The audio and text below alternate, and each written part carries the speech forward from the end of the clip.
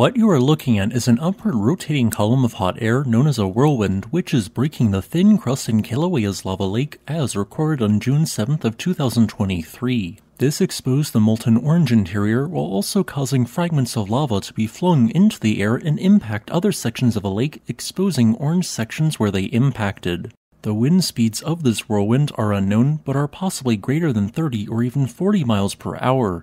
Just watch as it continues to peel off pieces of the thin lava crust.